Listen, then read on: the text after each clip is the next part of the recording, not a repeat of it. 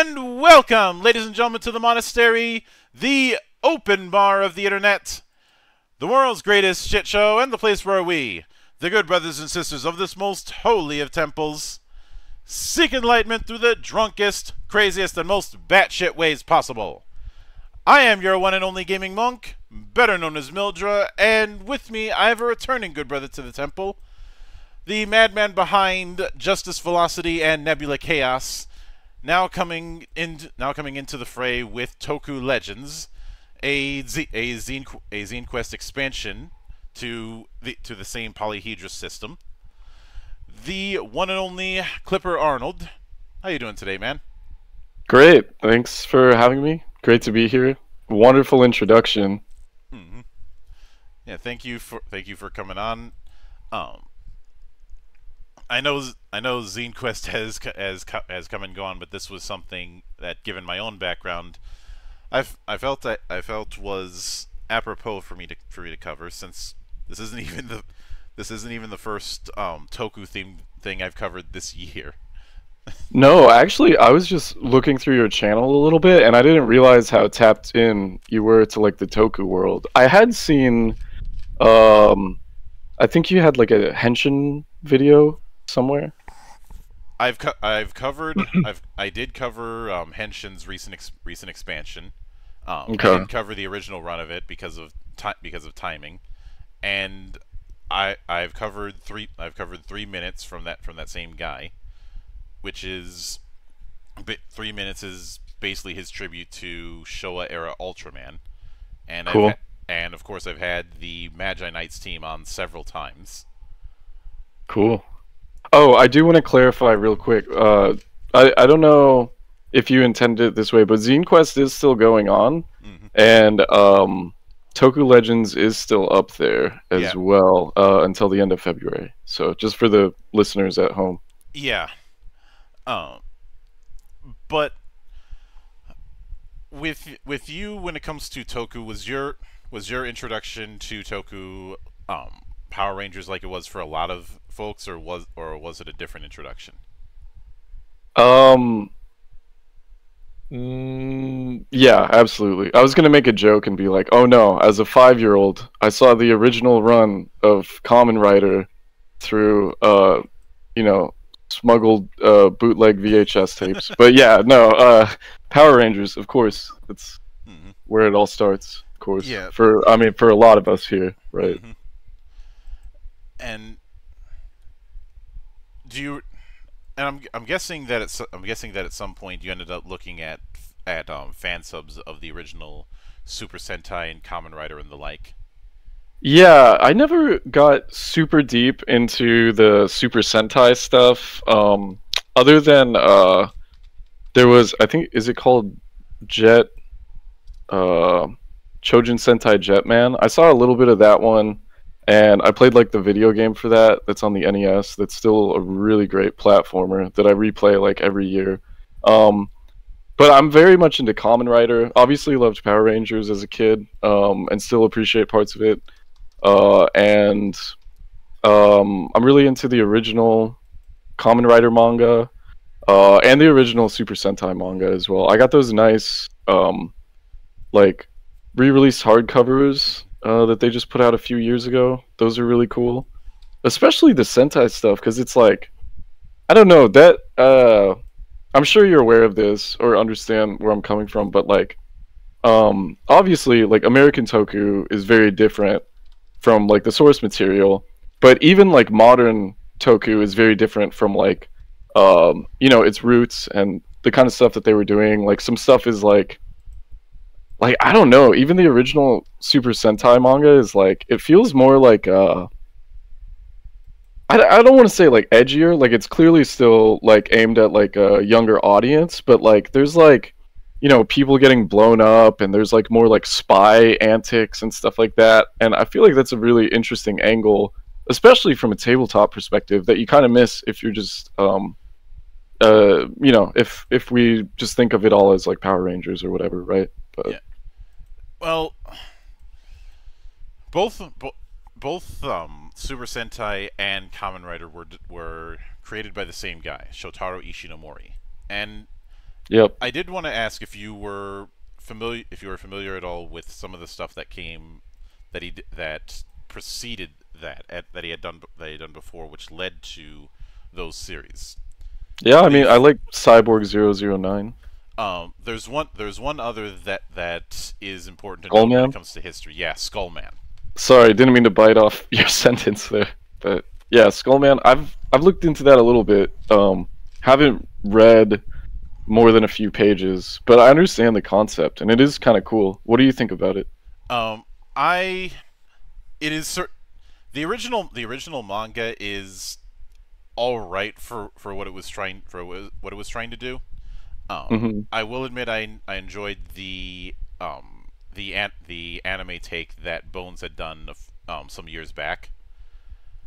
Like they did a 13 episode adaptation of Skullman. A lot of people looking at that and thinking, oh, it's going to be like Kamen Rider. Not exactly. Skullman is an anti-hero, more of a mystery affair. Yeah, totally. The and the, it is definitely not a happy story. There can be an argument made that Skullman is the first anti-hero in comic history. Uh, I know some people will say the Punisher, but I think the Skullman beat him by a few years. Um, Yeah, I mean, I wouldn't know enough about that to dispute it, but that's Skullman came out in 1970, hmm and the first appearance of the Punisher was 1974. So yeah, yeah. he's got him beat by a few years. They didn't do like a Joker focused like one-off There's been preceding that or something like that. Joker has had his own comics in and out over the years, but I remember that. But I don't remember that that kind of thing happening in the 70s, because Okay. 70s that'd still be the tail end of the Silver Age, leading into the Bronze Age. Hmm. And if you know anything about comic history, you know how batshit insane the Silver Age was. Hmm. Like, I can't for legal reasons I can't say if people were on drugs or not, but come on. But of course, because the reason I bring up the Skullman in particular is originally what would become Kamen Rider was built on Toei wanting to do a Tokusatsu adaptation of the Skullman, given the success of Super of Go Ranger. The Yeah. Super Sentai concept wouldn't be for a few more years, but Oh yeah, sorry, excuse me. When I was referring to the original Super Sentai manga, should have clarified I was talking about Go Ranger specifically, so that real Toku heads don't bite my head off. well, yeah, it's a lot of the earlier Sentai stuff has been folded into the Super Sentai label. Um, Yeah, I just say it for ease of use, but that is an important distinction for yeah, sure. I'm a historian, so I go a wannabe YouTube historian, so that kind of thing certainly comes up. But True. the the the oth- but of course something like the Skull Man, there's no way you could have done that as a tokusatsu in 1974 and get away with it. Yeah, and I think there were concerns about it being targeted at a younger audience, given like the content of it, right? Yeah, apparently the idea of shifting to a more grasshopper like design was something that Ishinomori's kid had brought up. Yeah, I've heard that. Like he showed him like 50 different rough sketches, and he was like, "Oh, I like this one," Hmm. and they were like, "That's what we're doing." Yep. Also, And real quick, sorry, go ahead. I was just gonna send you something in chat that you might find funny that maybe we can talk about in a minute. But um um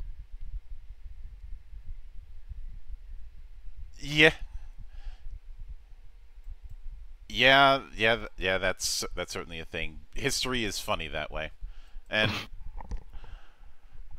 I have covered my fair share of stuff. Even going into the to one of the dark horses when it comes to Super Sentai in the form of Garo. Yeah, I haven't watched Garo yet. I have it like ready to watch, but I haven't quite watched it yet. Garo's had a fair few series and a couple anime, though. I always felt like doing Garo in anime form kind of missed the point, since one of the big selling points it was the fact that the production team behind Garo, the Toku version of it, was this who's who of of Tokusatsu creators from the 90s. Mm-hmm. Yeah, that's cool. I didn't know that. Because when it comes to who was involved, it was made and directed by Keita Amamiya, who has a very distinct style. He was also he did a lot of creature designs in the 90s and was the director of the better of the two Kamen Rider movies during the Dark Age, Mm-hmm. Seto and Jay, and had done had done a lot of monster designs all over the place, as well. The creature design was Yasushi Nirasawa, who had done a lot of the designs for Den-O, Blade, and Kabuto. Mm-hmm. You know, uh, and having those people involved and giving them an opportunity to do something with the leash off, because it was a late night show. Oh, and everything just expanded out from there.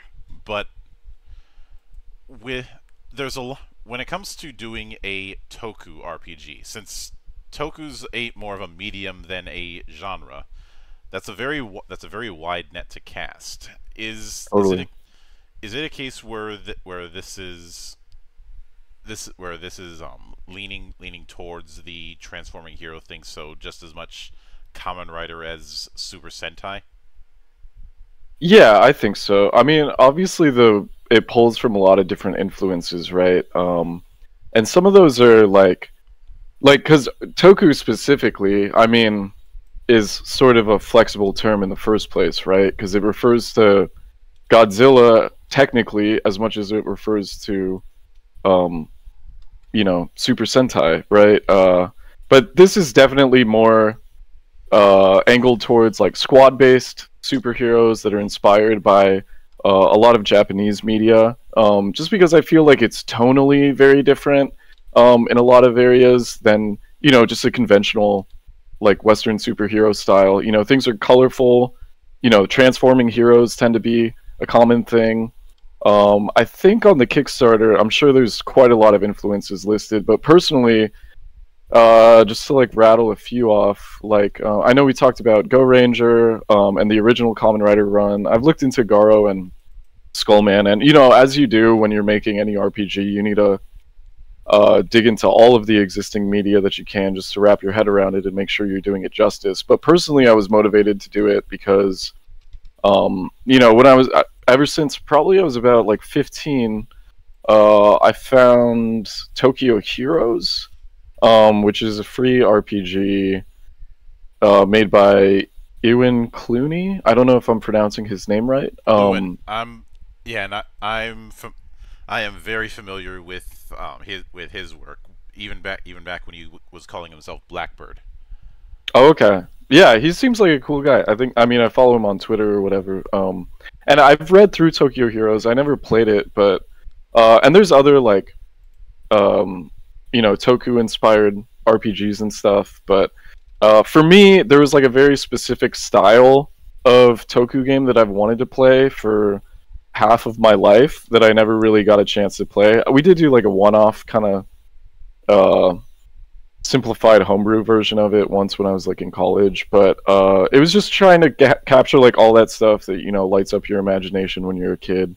Mm-hmm. Like Power Rangers, Sailor Moon, all those like transforming heroes and stuff. And a lot of the influences that are listed on the Kickstarter page are maybe unconventional Toku influences. Like there's like Beautiful Joe in there. TMNT is close enough for me to call it an influence. But yeah, and then obviously I love like Common Rider stuff, and everything like that. But yeah, I don't know where I was going with this in particular, but I guess I'm just saying like the game that I was trying to make didn't exist in the way that I wanted it to. And so what do you do when that happens? You make your own, right? And so we had Nebula Chaos, which is like a sci-fi game. And it was basically a lot of that was like cross applicable for like sci-fi squad based heroes. So it was sort of adapting those mechanics to make it more like flavorful and particular and stuff like that. And I've been running sessions of this at the house for the past, I don't know, like 6 months or something. And I run a few different games, and I'm in a few different like monthly tabletop sessions, and without a doubt it's like my personal favorite to write and play and run with, just because everything to me, and at least with the table that we're with, it just feels very like explosive and dynamic, and you can see it in your mind's eye as like the Toku effects are flashing across the screen and everything like that. And like there's one character who has like an aluminum bat is like his primary thing, and he plays like he's called Fender Bender. The team is like vehicle inspired, so we also get a few Justice Velocity mechanics in there, which is fun. But he has this aluminum bat, and it's always like he's always doing this cool shit where it's like pointing it towards the sun, and like the camera spins around, and then he just mows down like a whole line of like skull minions or whatever. Or like there was one where they were in a minion lair, and the minions were watching a baseball game on like a little like CRT television set, and then they were just like riffing off of that and doing like home run stances and stuff. And it's just like, I don't know, stuff like that is like so fun, especially like at a table, like having these like simple themes, this imagery to play with. It just really like makes it pop and makes it easy to like get into character, have fun with, and like riff on and stuff like that. So I forget the original question. I'm sorry. I'm sure I got a little off base here. But it is funny you mentioned Beautiful Joe, since I've seen a few people misconstruing what the inspiration for that was. Like I've seen people say that was Kamiya's attempt to do Kamen Rider. That was I don't know about that, but that wasn't the inspiration. The inspiration was Zuvat. Okay, I'm unfamiliar with that actually. And if I show you what Zuvat looked like, I think you'll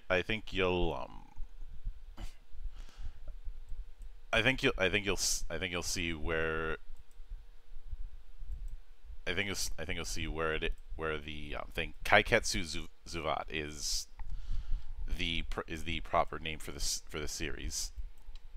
Cool. There's just an example. Yeah, this looks sick. Hell yeah. Oh, I just like Google image searched it too. Does he have like a guitar? Yep. That's so sick. This is amazing.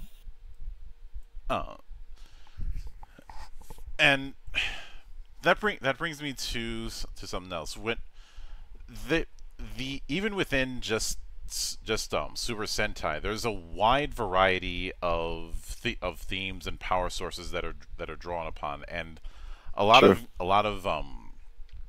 games that have tried to tackle Super Sentai have struggled with this if they don't have a particular direction. So with Toku Legends, would someone feasibly be able to do magic themed as much as tech themed? I.e., would they be able to do, say, Magi Ranger just as easily as they could do like deck arranger or something like that. Yeah, absolutely. It's kind of like a funny workaround in that way because um, I don't know if you've seen much of the Nebula Chaos PDF. I should have sent you all this stuff prior. You did. Oh, I did. Okay, great. Well, it's as far as what you just sent. No, you did. No, you didn't send that. Yeah, so I just sent over the alpha for Toku Legends. So this has all this stand-in art. It doesn't have the the final art, but that'll kind of illuminate some of what I'm talking about here. But yeah, so in Nebula Chaos, right, we have like psionics in there that are essentially like, because it's like a sci-fi space opera like sort of game. So we have like the psionics in there are like, there's telekinesis, cryokinesis, pyrokinesis, which, outside of a sci-fi thing just mean fireball, ice beam, earth magic. So it's largely transferable, basically because the source material that it's supplementing is transferable, but also in Toku Legends, as you'll see skimming through the alpha, there's a few things. We introduce a lot of other abilities to make it more like, so there's a super kick, right, which is clearly a rip-off of the rider kick. And like you have more like uniquely Toku elements in there. So like there's biofeedback resonance, which sort of reflects damage, but that's supposed to represent some sort of like technological capacitor that some Toku hero might have or something like that. And then when I saw the biofeedback as part of it, the first thing that came to mind was Stronger. No, Common Rider Stronger. Oh, I'm not familiar.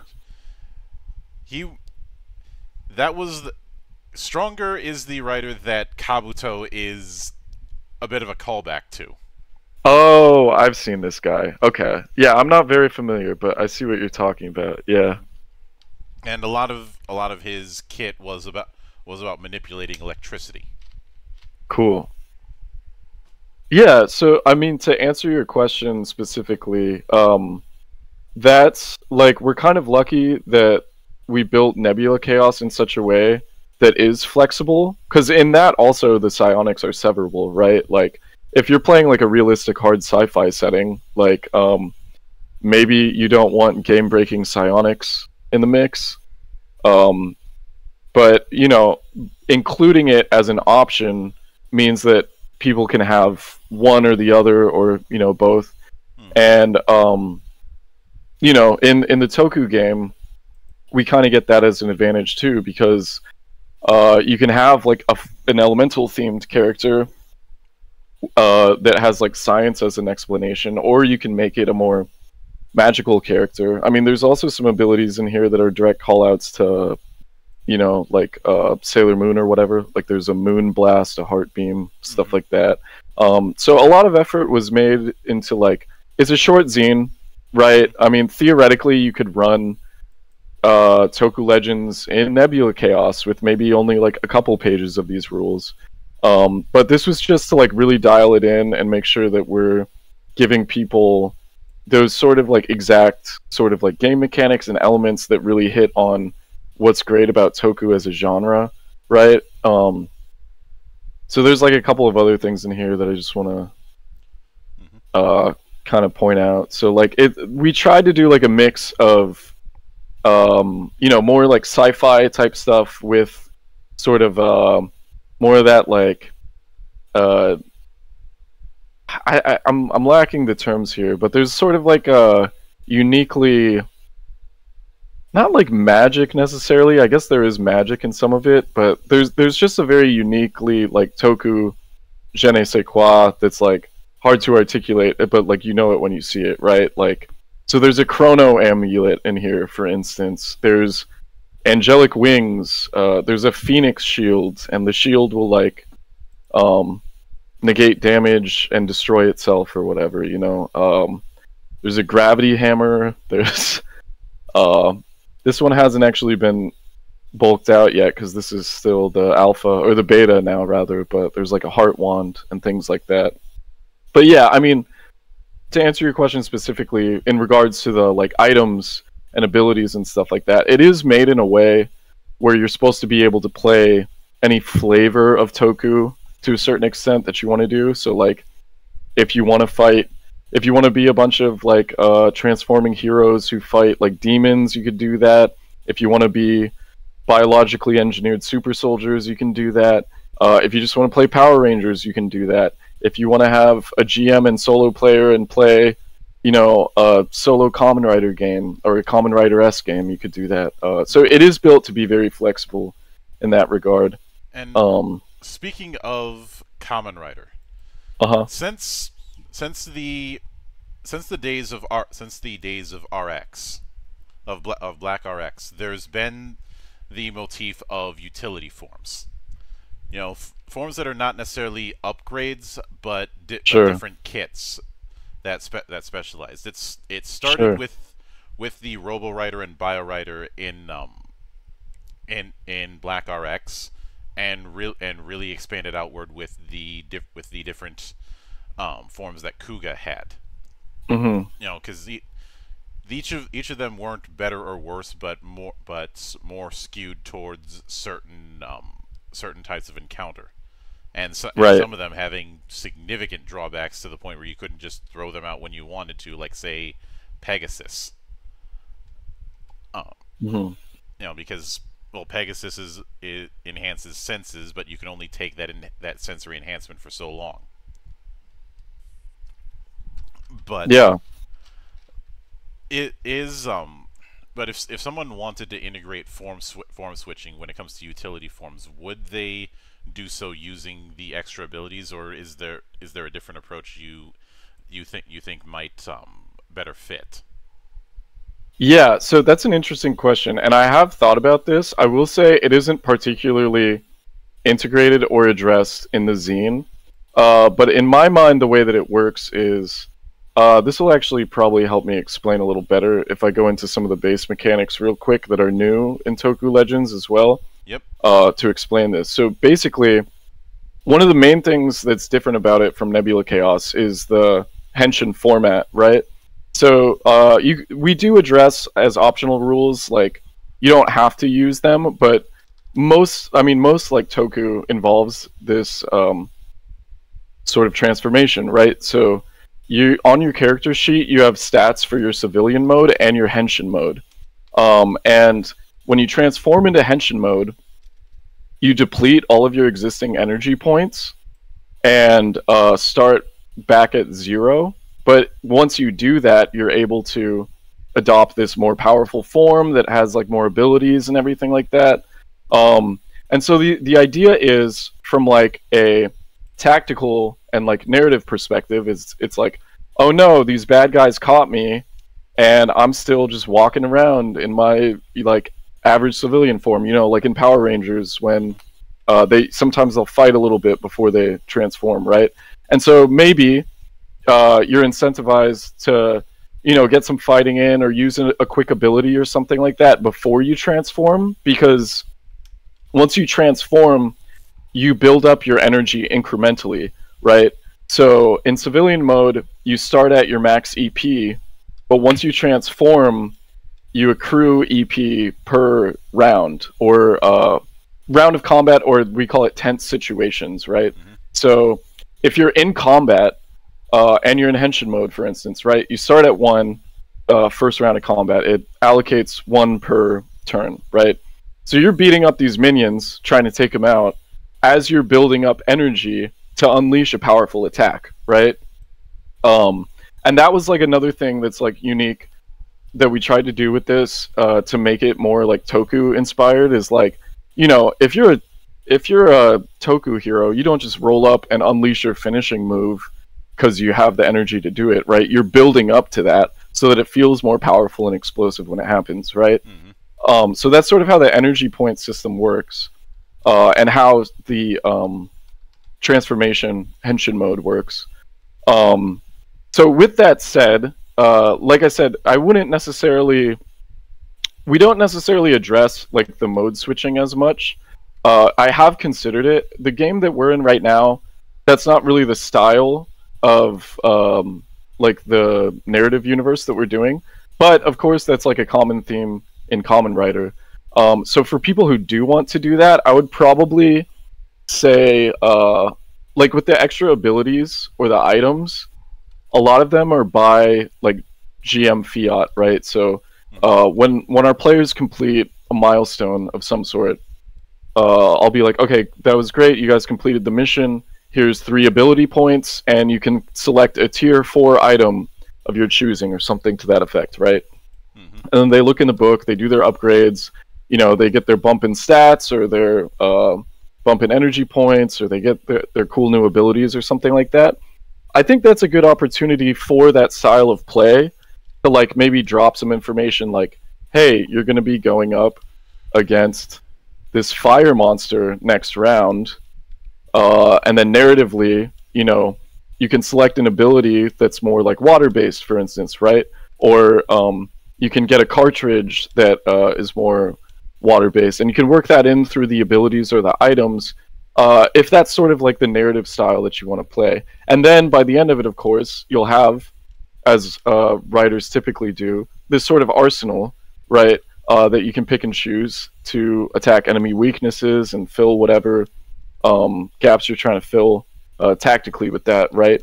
But you're also limited, you know, by earning that equipment, as you know, it would happen in a show like that, and you're also limited by the amount of energy points that you use, right? Because most of the time you're going to be fighting little guys or mini bosses trying to build up to those big moments. And so when you do get an opportunity to use a big ability or a big item like that, you need to make it count. And so you need to use something that like is like laser focused and targeted to the weakness of the kaijin or the monster that you're fighting and stuff like that. So very roundabout way, but I hope that addresses your question, as well as more about the system that I think maybe perhaps you didn't know, or that the listeners might not be aware of. So yeah, I appreciate the question. And I have thought about that, actually. It's not particularly outlined in that way in the zine, but, you know, maybe that is something good to point out. So. And I'm guessing full-on upgrade forms like mid-season or late-season upgrades is in that same ballpark, for lack of a better term. Yeah. So like the base henshin suit is it just gives you 1 bonus damage reduction. And then the way that we kind of play this, right, is like I said, a lot of it, the advancement is by GM fiat, and that's because like Nebula Chaos or Injustice Velocity, it's kind of there's this elasticity, right, between are we running this game as a one-shot, or are we running it as like a 6-session campaign, or do we want to play an ongoing like 50-session thing or whatever. And the big question there is like, when you do get upgrades, right, or the rather the GM upgrades that are allotted have to be sort of calibrated in a way. So like if you give your players 3 AP per session, as I have been doing, and like, you know, high tier items or mid to high tier items every session after they complete a mission, you know, that's going to be like probably a 6-session game before the game breaks entirely. But you know, if you're more sparse with it, like give AP based on you know, big moments, like big missions being completed, you give more items based on that same sort of pace. It stretches out pretty long. Like I've played like 60 sessions of one round robin GM game of Justice Velocity, and we upgrade like very sparsely, but it feels more meaningful. And when that happens, because it's a little rarer, but it also like lets you run the game pretty indefinitely without things sort of like falling apart on you or whatever. So it's, you know, I typically build Justice Velocity or Nebula Chaos as a you know, primarily for like one-shots or short campaigns. But that's not to say that it can't be done for longer campaigns, because I've certainly done that. I know other people have certainly done that. But but I think it's just a caveat that I like to throw in there, that's what the game is focused on, because basically, like, if people come into it expecting the laser focused level progression of like D&D 5th edition, like, sorry, we don't do that. This is more for like it's a more like fast and loose, like DIY sort of like system to begin with, that really encourages player creation, or GM creation, player ingenuity, hacking the system to fit your own purposes, and making those innovations and steps forward, and making those easy to make too, so that we can inspire creativity, let people share this like social experience of playing wonderful games with their friends and stuff like that. Yeah. But you said mid-season suit upgrades. Yes. Oh yeah. So in my home game of this, they do get their suits stronger and stuff by taking like certain upgrades and stuff. Usually like something small, like I'll let them do like a bonus DR, or like some bonus health, or like get a bonus ability or something like that. Again, one of those things that there's not really like hard and fast rules for in the zine, because we're trying to hit we're trying to pack as much punch into like a small package. But there's definitely certain ways to do that. But yeah, to answer your question, that's not explicitly clarified in the zine. So but yeah, I think you can kind of understand where I'm going with that. That's definitely something that's doable within the confines of the system, of course. Yeah, it's just that it's one of those things that's going to get brought up, and now obviously there's not a whole lot new that needs to be done when it comes to personal vehicles, because through Justice Velocity the work was already done when it came to that. Yeah, but totally. When it comes to mecha, and in general, and combining mecha in particular, that's one of those things that could get a bit tricky. How do you plan on tackling that? Yeah, so that one I was actually very scared to run the first time we ran it. But it surprisingly turned out like really amazing, and was probably one of the best sessions that we had. So in our home game, as I stated previously, they are like vehicular inspired heroes. So we have Fender Bender, who's like a big, muscly, tanky bruiser.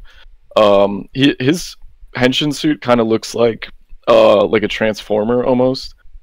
He has the torso of like a big semi truck with like the exhaust pipes coming out of it or whatever. And then we have Asphalt Avenger, who's sort of like he's kind of a cross between like maybe like a what you might call like a thief like build, but also as like a face. He like wears all black and a scarf, and a black helmet, and he does most of the talking. And then we have Blue Thunder, who's a he's like an IT guy by day, and his whole thing is he's really into like helicopters, because I guess there's this movie called Blue Thunder that my friend Nick, who's running him, is sort of like is riffing on there. So they all have, the big guy actually has a tiny motorcycle for the visual gag. Blue Thunder has this like helicopter that's his whole entire life, and that actually got blown up last session. And then Asphalt Avenger has like, he's like a street racer. So he has like a souped up like Justice Velocity type of street racing car. And there's a couple other characters who just joined recently, but that's sort of like the core group. And in that session where we did the mecha thing, it was like, okay, great, everyone has a vehicle. It's going to be Voltron, Power Rangers, whatever. You're all going to come together. And the way that we did it actually was so.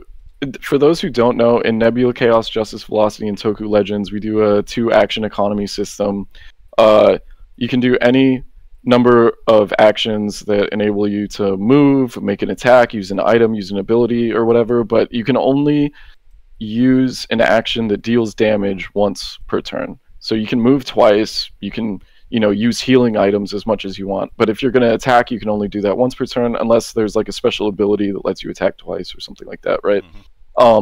So the way that we did it in this, there's 2 different breakdowns suggested in the zine for how to handle mecha combat, but basically they were fighting this kaijin named Axolotl, which is a riff on the axolotl animal, but he was, you know, like a more humanoid version, and he has an axe, so it's like a stupid pun or whatever.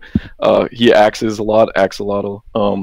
So he, like, you know, grew to monstrous proportions, becomes a kaiju, and what do you do except for assemble the giant transforming mech that the quest giver just alerted you to is possible, right? And so in that game, we had different piloting roles, right? So one person was moving the legs, one person was handling the ranged weaponry, and one person was handling the melee weaponry. And so they had to sort of like work together as a team, make sure they were hitting their piloting checks, and then, you know, they were doing like little stuff in between, right? Like there's an ability called scan, so like one guy was like checking out the stats of a monster while we're like rearing up to do the giant like sword attack and stuff like that. And it actually worked out like really well. And like I said, was like super exciting. So that's one way to do it, is to delineate specific piloting roles. Now, when you're in that role and you're only responsible for one specific thing, and you can only like use an attack action once, like generally speaking, you know, you can come up with creative ways to use your extra action, but generally you're kind of focused on doing that one thing to help the team shine and make a good tactical decision, right?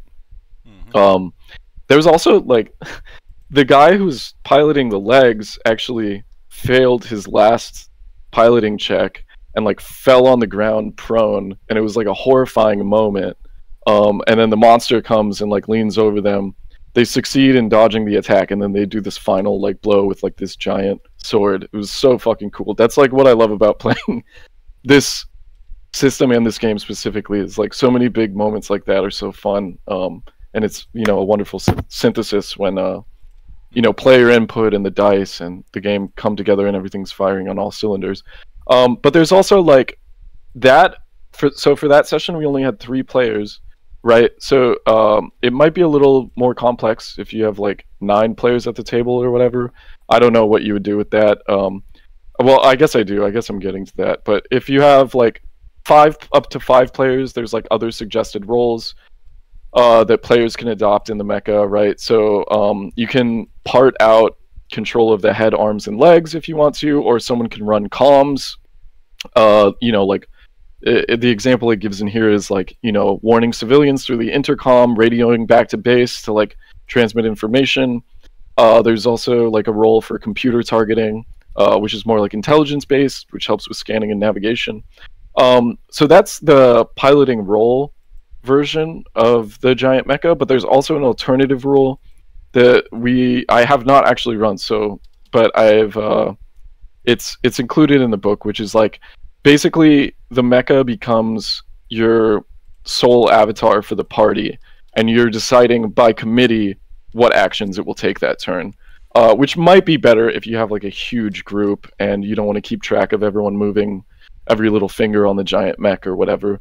But that, I mean, the idea there is basically that everyone's controlling this cooperatively together, you know, figuring out what the best course of action is and acting as a team, a cohesive unit to make stuff like that happen.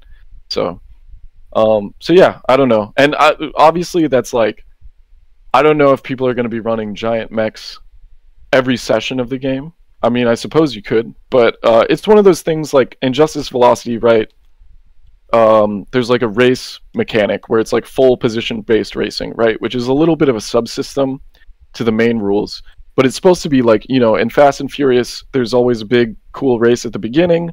Maybe there's one in the middle, and in between, it's like the cars are doing other things, or there's like a short drag race, and we include rules for all of that. But that's sort of like a rare thing where in a campaign length thing, you have a position based race like once every few sessions or whatever, right, to keep it cool and interesting and make it a big moment. And that's sort of like where the giant mechs are in this, is it's like, it's not something that probably not something you're going to be whipping out every session, but it does make for a really cool, big, dramatic moment when it does come out. And, you know, just having that option, I think, is like really cool. So,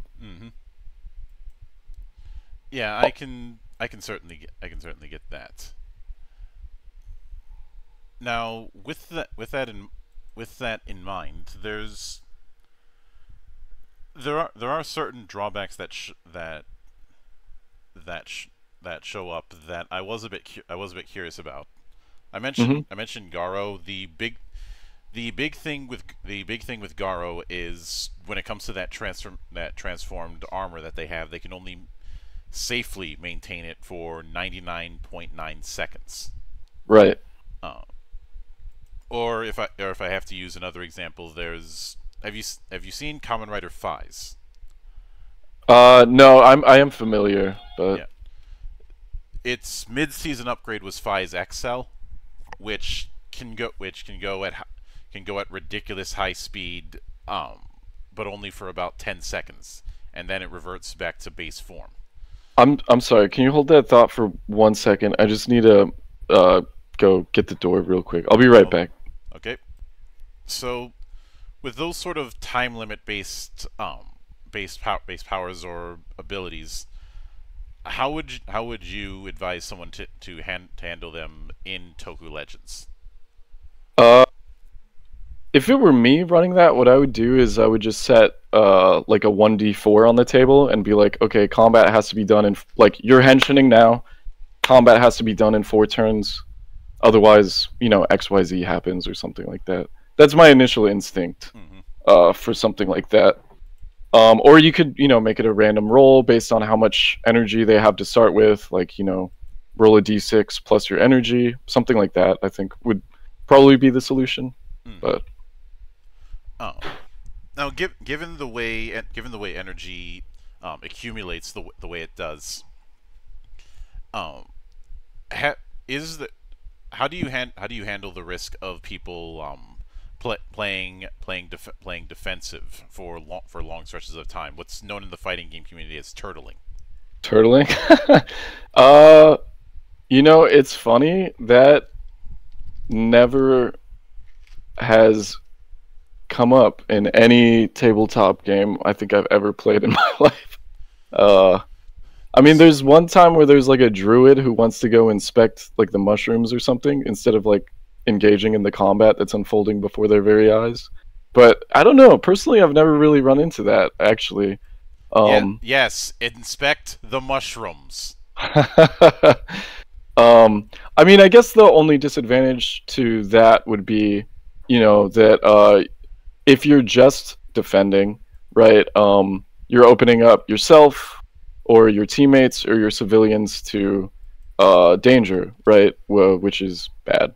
Hmm. So, but yeah, theoretically, I mean, there's definitely some rules in here that can be super exploited, um, which sometimes I like to do in PvP combat, just sort of stress test the system. Like I said, I mean, it's these games are meant to be played with your friends to create a cool narrative and story, right? But if it were in like a PvP setting, like you could definitely do some weird like Yu-Gi-Oh combo shit with some of the stuff in here, especially with the the energy system. Like there's a few things in here that let you like uh, generate energy, reallocate it across your team, stuff like that. And it's kind of cool because like obviously it has that Toku feel of like building up energy to unleash powerful attacks, but it also almost feels like like a TCG or like a deck building game where it's like you're incrementally building, and like that's another factor to keep control of how you like use that, how it grows, how much you spend into it, and stuff like that. So it's kind of fun. I mean, I like that aspect of it, but um, S- I s- should say also, real quick before we move on as well. Like one of the things that I did want to point out that is an optional component is like this thing called squad points and abilities, mhm. which is like per session. It starts at 0, and you gain squad points by assisting other player characters, participating in a combined effort, saving civilians, basically doing things to mechanically incentivize people playing nice, being a good team, working together, firing on all cylinders, etc. But then you lose points by friendly fire, if civilians get blown up, or if a character dies or whatever.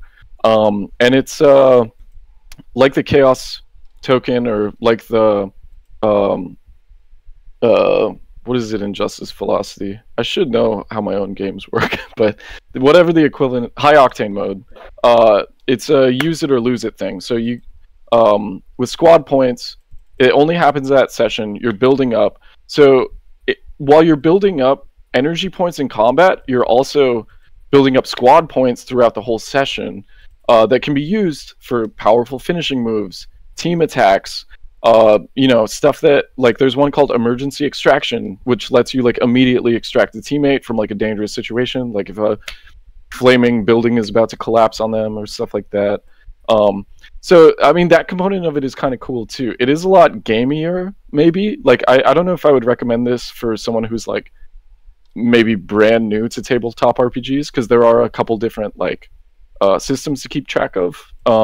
But if you do have people that are into the more that component of the game, it feels really satisfying, especially as a Toku game, because everything kind of like builds together so that those big moments happen at like when they're supposed to, right? And you have like a lot of different options as a team than you might have as an individual, right? And it's kind of, those are reflected throughout the mechanics of like energy points, squad points, and stuff like that. And that's kind of like one of the unique reasons I wanted to make this game was like a lot of the other Toku games that I've seen are more like narrative games, right? Like like Henshin is a diceless RPG or whatever. This is like a lot more, I guess, for those who know what I'm talking about, it's a lot more simulationist, or like perhaps traditional. Like you're taking on a role, you're a guy, you have your combat abilities, you're responsible for like doing what your guy wants to do, etc. I would hesitate to call either Nebula Chaos, Justice Velocity, or Toku Legends simulationist. I just mean as opposed to like narrativist. I mean, also it's kind of a arbitrary distinction, yeah. but Well, I have some issues with GNS theory, which is a whole other rabbit hole I won't get into here. Yeah, we all do. But I just mean in terms of like, it's not so much about collective scene building and passing narrative control as much as it's about inhabiting a character and their actions in this universe. I'd say, sure. If I'm going to use GNS theory, gamist is where I see most of the games in the polyhedra family falling into. They're very gamey, very video gamey too, I would say. Which I know some people would turn up their nose at that, and I'm like, have fun in that ivory tower. I'll be here actually having fun. Sure. Because the same people who would turn up their nose at that are the people who are aghast at the idea of not having me track every single bullet. Yeah, I don't track bullets though. I think that's a little. I mean, the most that I've ever done is do the thing of, you have infinite ammo, but you don't have an infinite clip. Kind of approach. I only really track bullets if I'm doing outright survival horror, and I've made it clear that I'm doing that. Yeah, same actually. Like we did a post-apocalyptic game where it's like, oh, ammo is scarce, so if you shoot a gun, you only have 6 bullets, and that was like over the course of like 8 sessions, right? So it's like, yeah, it's really important. But when you have like, when I'm like a ranger, right, and I have like 30 arrows, I'm not gonna role play me running out and retrieving all those arrows and keeping track. Just personally, I know other people have certain preferences, which is totally fine, but that component is just not a thing that like excites me about tabletop games in particular, is ammo tracking. But people have preferences. Yeah. Sorry, go ahead. It's a free country, and people are free to be wrong. I will note when you said that you're not doing the level thing, I was tempted to jump in and say, if you want that kind of thing, the Power Rangers RPG is that way. God help you. Oh, okay. Yeah. 'Cause I'd say of the attempts at doing Toku in tabletop form, I think the official Power Rangers RPG is probably the worst I've seen. I haven't really looked into it.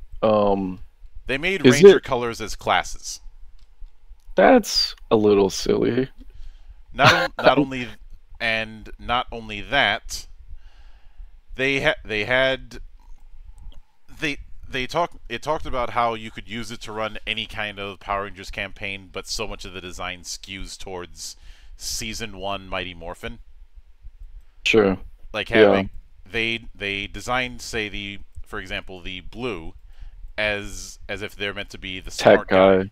Yeah. Except you look at the history of both Power Rangers and Super Sentai, that doesn't really pan out. No, I mean, that's generally speaking sometimes what they do, but it definitely changes depending on, the season and Oh, what's going on. But same thing applies with, say, they have the green as the loner. When you look at a lot of Green Rangers over the years, and they're oftentimes the weirdo, not the loner. yeah, and like red as the leader, right, etc. Red being the leader, that's always been a thing. But the relationship between red and blue is usually a nod to the story of the red and blue Oni. That's interesting. I didn't know that. I mean, I'm familiar with the story of the Oni, but I never really heard it put that way. That's very interesting. Oh, some sometimes more than others.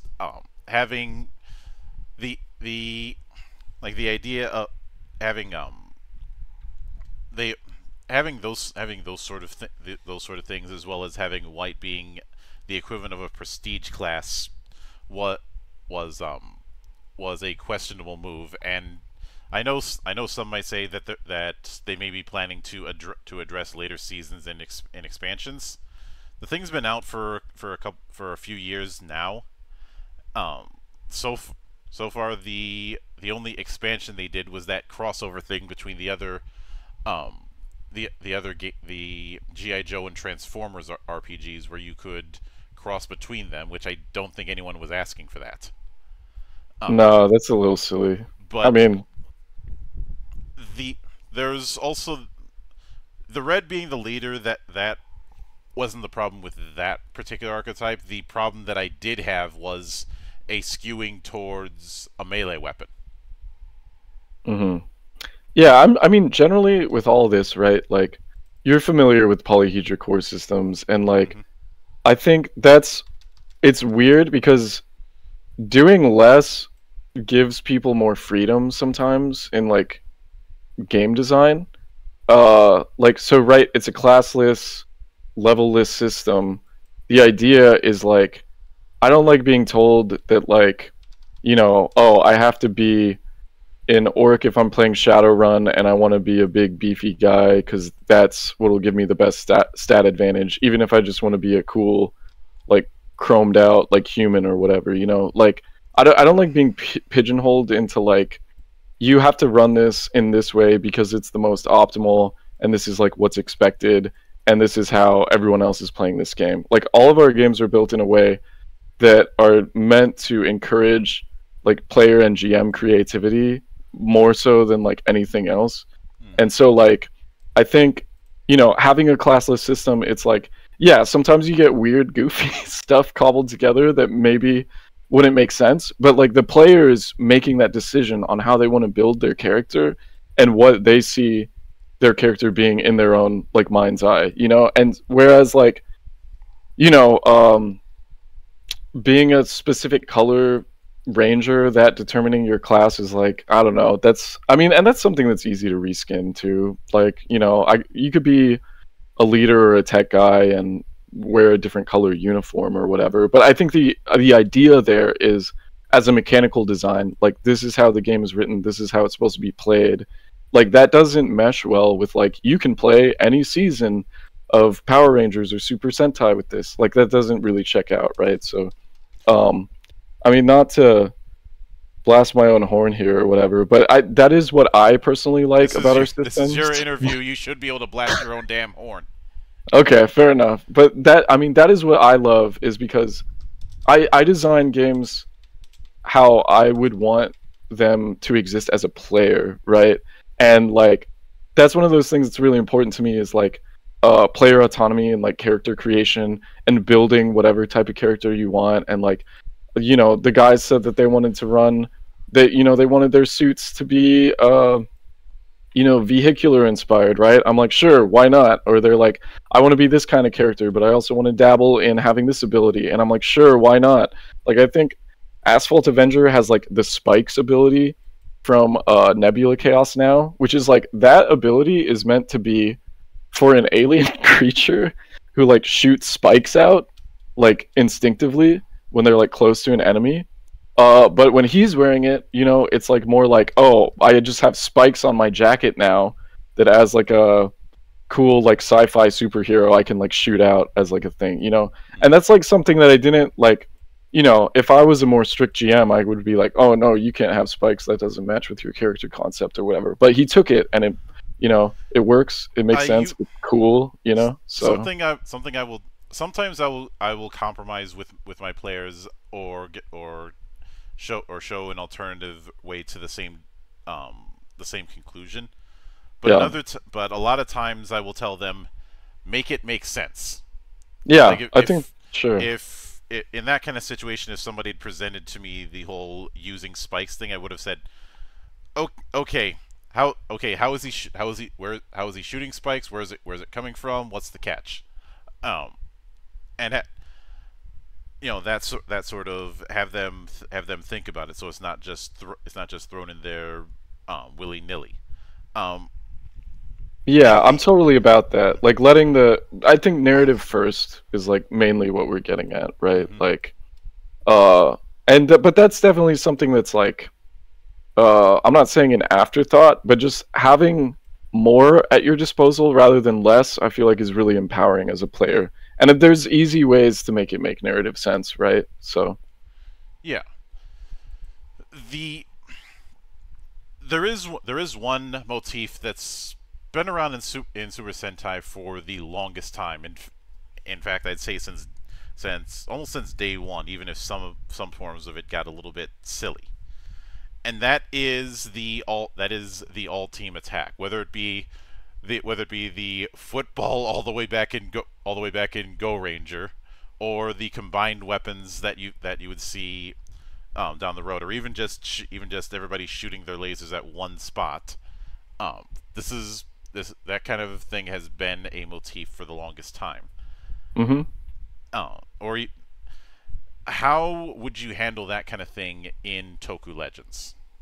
yeah, I'm glad you asked. This is a great question. So there's a squad ability called Ultimate Team Attack, and there are different levels to this, but this is the highest cost squad ability that you can use. It costs 10 squad points, which, as I mentioned before, you're building up squad points over the duration of a session. You use them or lose them. It only lasts for that session. And they don't do the ultimate team attack every session. Sometimes they got guys falling left and right, and they need to use dynamic resurgence, which is a 4 squad point thing. But there's like, anyway, ultimate team attack. The rules as written says the team does a powerful attack. Have one player make one attack on a single foe with a +2 to hit. If successful, all players within attack range roll for damage and double it. This attack costs 1 action per player. So basically, they're getting a free attack, doubling damage, and getting an advantage to hit. And it's supposed to symbolize that, like, all of their weapons come together into this like cool giant gun that fires at like this one specific enemy, or like they just like backflip into a specific formation and then shoot out in all directions or whatever. Mm-hmm.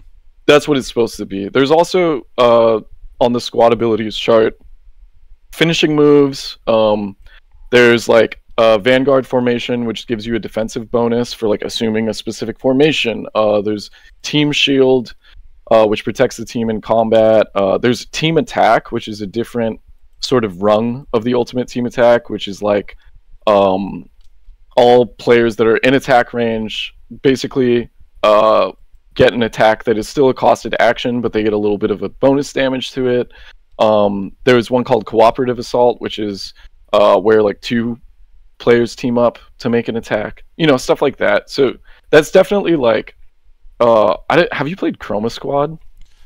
Yeah, it's been a while since I did, but I have played it.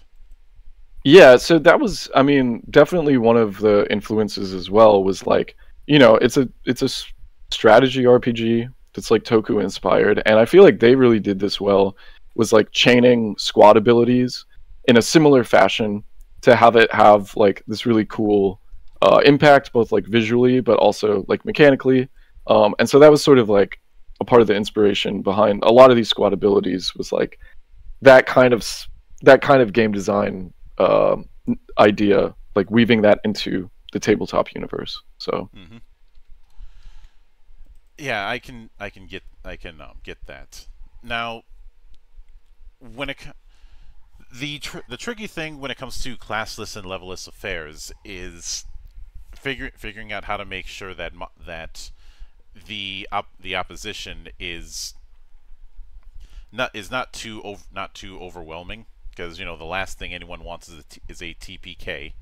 I know some people romanticize the TPKs that they have, but nope. yeah, There's a reason people are hesitant to play Tomb of Horrors. Even the most hardest of hardcore old school people don't want to touch it,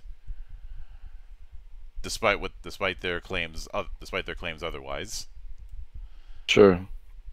But with but when it comes to making the kaijins, do you have a tier set up so that this is for a baseline of mooks, monsters of the week, generals, and the final boss?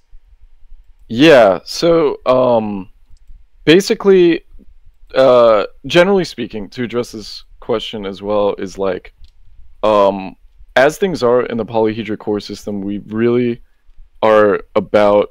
Personally, I'm like very into the idea of trusting and not underestimating the creativity and ingenuity of GMs and players.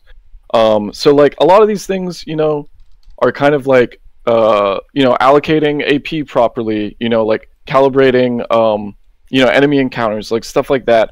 There's just a lot of trust put into the people who are in charge of running their adventure to make sure that it's balanced in terms of like what they're trying to achieve, right? So like there's different options for player death in Nebula Chaos because some people play it a different way, and some people like a challenge. Some people don't want their precious characters to ever die. Like both of those are very understandable, right? And it depends on what your table is like, what your players are like, what they want to get out of the game. And I don't think that that's something that one specific mechanic is the right answer to, as much as giving a couple of options and then letting the GM and the players make the final choice, right? That being said, there are not what are they called? Challenge ratings in D&D? Yeah, which Right? I've never been a fan of for various reasons.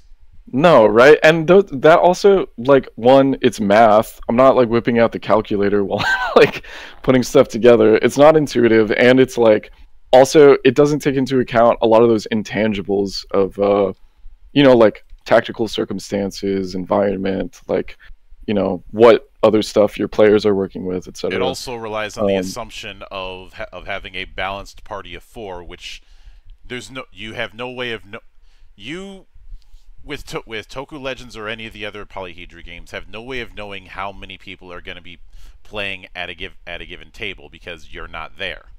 Correct. Absolutely. That's another thing too. Like with the squad points, it works well for like the squad point economy works well for like 3 to 5 players or whatever, but you might need to adjust it accordingly. That's why it's an optional rule and not something that necessarily will work every time. But I mean, that's where it shines, right? So you might find the need to adjust some stuff like that. And with enemies, like honestly, it's really funny. We've been really close to a TPK on more than one occasion in this game. Partially because of how I'm prepping the adventures, but also partially because the players that I'm playing with can handle it and like the challenge and like get excited by it. But yeah, there are like different.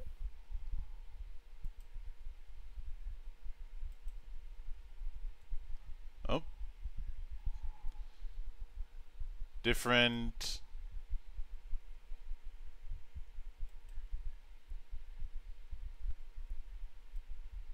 Hold on.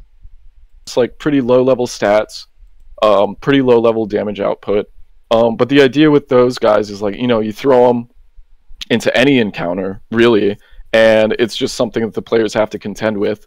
If there's a lot of hordes, it's scary though, because you're risking several attacks from, you know, 5 different individuals or whatever. But yeah, I mean, there's small hordes, and then there's a trained horde, and there's an elite horde, and then there's also this isn't included in the alpha yet, but there's like basically more autonomous like minions who are like, you know, not only like mini bosses who are their own entities or whatever, but also like these like more elite skull minions or whatever you might want to call it. And like they had been chopping through these like small hordes of skull minions like it was nothing for like sessions on sessions. And then we had like other enemies too, obviously, like mini bosses and robot spiders and stuff like that.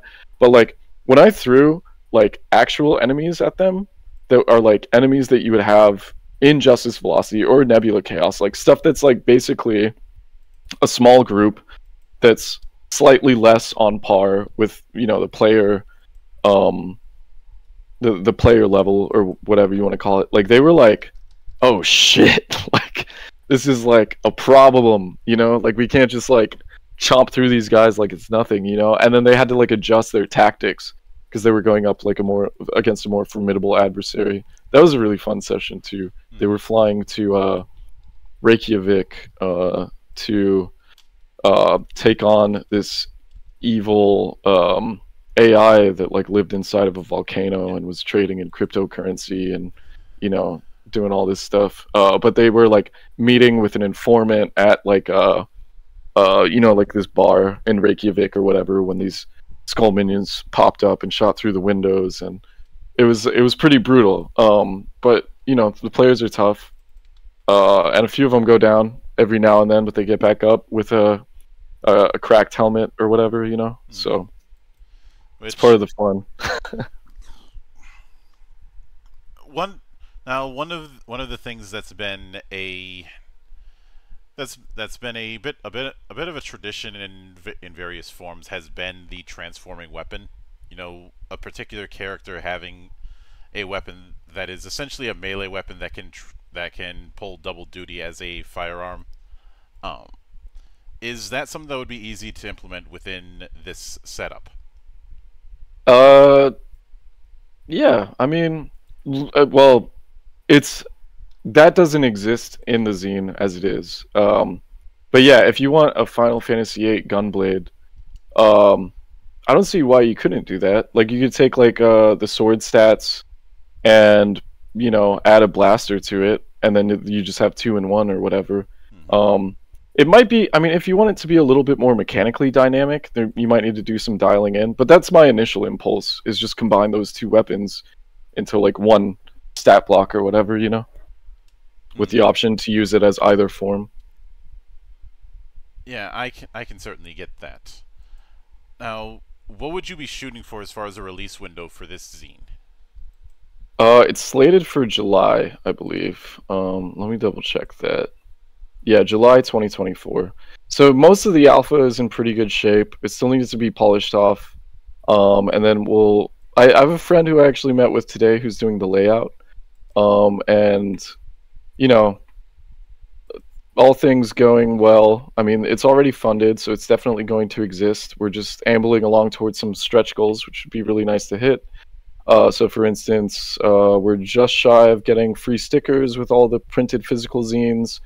There's a tier for bonus art. There's a digital comic that could potentially exist.